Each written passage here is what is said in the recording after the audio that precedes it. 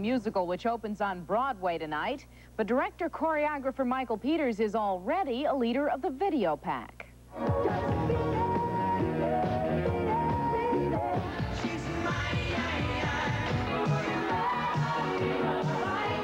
The focus here is movement, not music.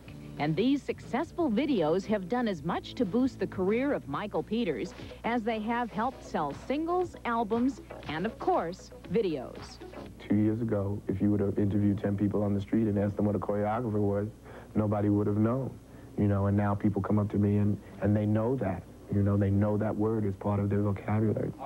Peters first came to public attention after winning a Tony Award as co-choreographer of Dreamgirls. It was at the making of the commercial for the Broadway musical that he first met director Bob Giraldi, and that led to a career in music videos. But for Peters, it's a medium that has its limitations.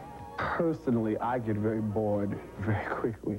As far as being creatively fulfilling, I think it's still at such an experimental stage. And I think at the moment it's reached a plateau. Come on! Come on, hold on to it, hold on to it! Peters is now awaiting the critics' verdict on Leader of the Pack, the first Broadway musical he's choreographing and directing. There's been a lot of pressure and a great deal of work. It gets, at times, a little overwhelming. I think I work them very hard. I expect a lot from them because I hire the best that there are.